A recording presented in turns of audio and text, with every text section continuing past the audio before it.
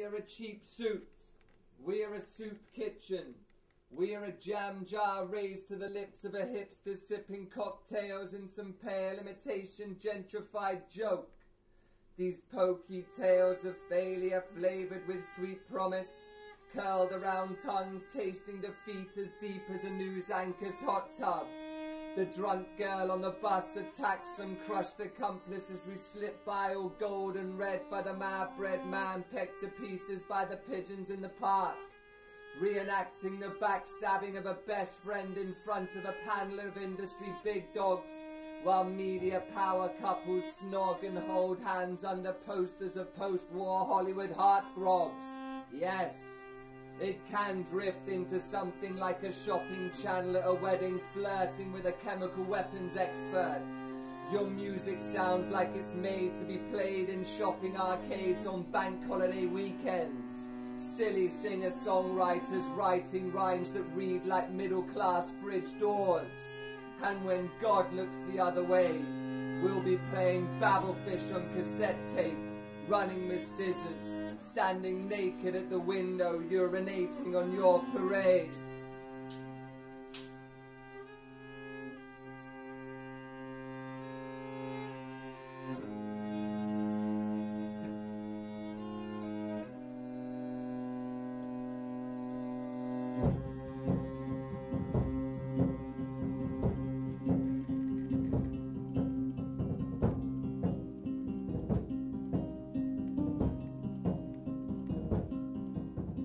Was a vicious crack in the wall, then I watched the wall fall down, fall down. There was a vicious crack in the wall, then I watched the wall fall. And first the flame was small, but then grew greedy, big and tall, big and tall. At first the flame was small, but then grew strong and tall. Stretched its jaws and they tossed all.